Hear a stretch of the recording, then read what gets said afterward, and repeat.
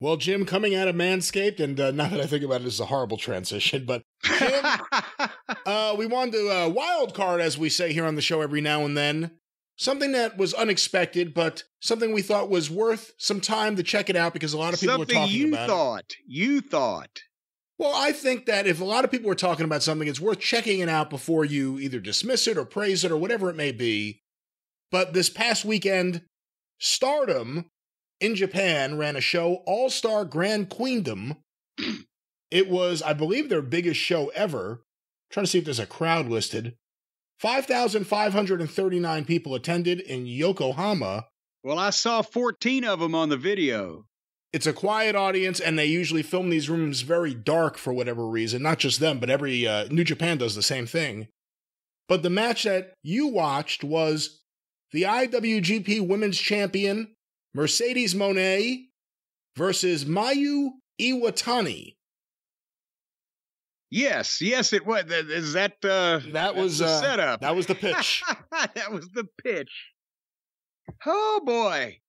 So I've seen Uncle Dave report on Stardom, and it's supposed to be, I guess it is the biggest ladies promotion over there in Japan, affiliated with New Japan, correct? Owned by the same parent company? Owned by the same company, yes. So that they got a budget, no doubt about that. No, the reason I said I saw 14 of them, they shot, the hard camera is directly across from the entranceway. There's 5,000 people in that building. You don't see any of them on the hard camera at all. That's right. There's nobody on the other side of the ring. It looks like they're wrestling in a fucking airplane hangar.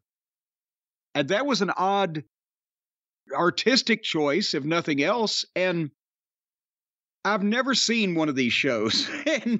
and you sent me the link from an unnamed source, and it was 6 hours long. And you helpfully said, well, start at fucking 4 hours and 50 something minutes or whatever. But as I had to just click ahead about an hour and a half, right? Just see where I landed. And I can tell you, I'm never going to watch an entire one of these shows because I landed somewhere where there were like 8 girls in the fucking ring just staggering around, throwing kicks and chops and various things at each other that may or may not have landed. I don't know what the fuck was going on. But I get to the Sasha Mone match. Mercedes Mone. Well, yes. And actually, she pronounces it money, if you noticed when she was talking. Well, I tried to not listen. Oh. They have a budget. It's shot very high tech. As I mentioned, you can't see many of the fans. The commentary was in English. Some girl and some guy with English accents. And the first thing I noticed are those, if this was tennis, they would be ball boys. Where when somebody misses, they run across the court and get the ball, right? And then run back to the sidelines. They have ball girls. Like they run around, and when the girls do a dive out of the ring, the ball girls get in between the wrestlers and the front row and help catch them and make sure they don't land in the front row. Is that what I was seeing? Well, I think they have just the same way Japanese wrestling companies always had young boys. I think it's the same concept. And if they never caught the fucking guys. Well, they weren't. Giant Baba wasn't diving off the top rope into the crowd. I'm sure if he was, he would have said, "Tenryu, catch me." I never saw anybody catch Tiger Mask. Well, that's a little different. They stayed out of the fucking way. He was moving very fast. And these ball girls were also kneeling around the ring, clapping on the mat to get the people going during the quiet spots. Isn't that kind of like cheating? Cheating how? Artificial fucking. They're not managers. They're not participants in the match. Did you ever see the young boys during Fujinami and Kingo Kimura start slapping on the mat to get the people going because they were on their ass? No, I don't remember that. Yeah, I don't know. So anyway, as far as the match, honestly, they didn't fuck anything up that I saw. I think Sasha went for her finish once that the announcers kept saying, whoa, she didn't get all of it, but I don't really know what it's supposed to look like anyway. But they hit harder. than the U.S. girls matches. They definitely are laying the kicks in.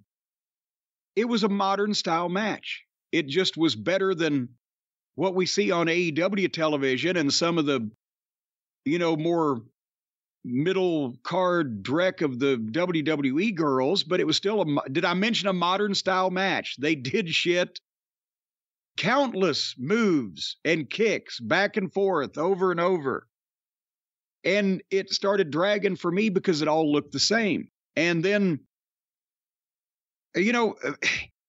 there was nothing wrong with it if you like women's wrestling amongst, one girl that you might know and one girl that, if you're a big fan of Japanese girl wrestling, you've probably seen her, but unless you speak Japanese, you probably don't know too much about her personality, so they're doing moves. And Sasha gave her a big move, and then she popped right up and gave Sasha a big move.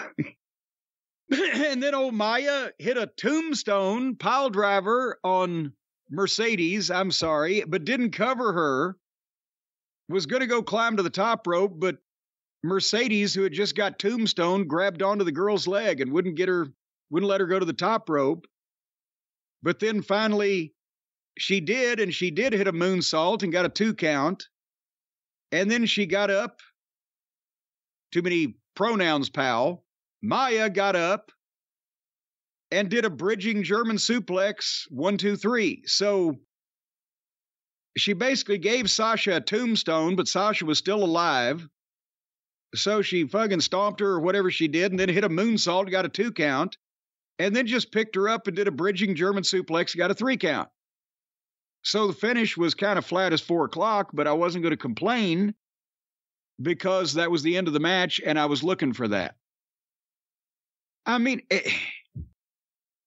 it's a modern style match, just with the girls hitting harder instead of the girls not hitting at all or the guys hitting like pussies over here. It still didn't make a lot of sense to me, besides moves back and forth, but at least they laid it in somewhat. But I get, there's a market for that over there in Japan. They have a lot of different pursuits, apparently, and lines of work where they put young girls in those spots and then watch the hilarity that ensues. I don't know what else to say. I thought it was a pretty good match. There were spots that I thought I don't know how to put it. It was like they expected the move, so they were a little too early with what they did, or things looked a little sloppy. But the person I really wanted you to see in this promotion was Julia, but I was told by several people who watch, this may not be the best match to show him that was on this show, because they did some stuff that she wouldn't normally do. But she's really good and really striking looking, and I think she'll probably get signed by one of the companies here eventually. To what you saw here, you see all the hype and all the buzz on social media about Sasha Banks, Mercedes Mone. What do you think after seeing this? Do you understand any of it, or are you puzzled by it? I'm not necessarily puzzled, because we've figured out that there's a lot of people on Twitter and or social media in general that are very dedicated to a lot of things that you scratch your head and go, boy, why would they like that? So that's not puzzling. And, I mean, I don't see her as being the biggest women's wrestling star in the history of the world. I'm not sure that I see that she's, the biggest wrestling star, a female wrestling star, right now in that company, maybe, because, I mean, she's been there, 3 or 4 times. They were trying to get an American audience, which they apparently have to some extent, but I would think that the girls that the primary audience knows would still be the most popular in that company. The Meteora thing she does is cool, but she's going to destroy your knees. I don't see anything to write home about. I'm sorry. What else can I say? Not much, but a couple of follow-ups for you after that. And again, when there's a big Stardom match, we will check it out and give it a fair chance just to make sure that we're seeing what's going on. But you brought up that the girls in the Stardom match were doing the modern style. This is a problem across promotions. Almost every wrestler, same style, same type of things. Let me run past you, let me throw you this way and then turn this way. Here's my kick. I mean, it's the same kind of stuff you see everywhere. It's video games. How do you break that? I don't know. They all play them. And I guess that's what they all look like. So that's what they think fighting is supposed to be, is a video game. Because, you know, at least when we had athletes and or just tough guys getting into the business, they knew what a fight was kind of supposed to look like because they'd been in a bunch, so they could kind of replicate that and the emotion that you're in while you're in it. I don't get the idea that a lot of these guys in the business now ever get mad. And I mean, really mad, not like, he hurt my feelings. I'm talking about, I'm going to get that motherfucker. I'm going to squeeze his neck till his britches are fucking full. No, they go to HR. That's called getting mad.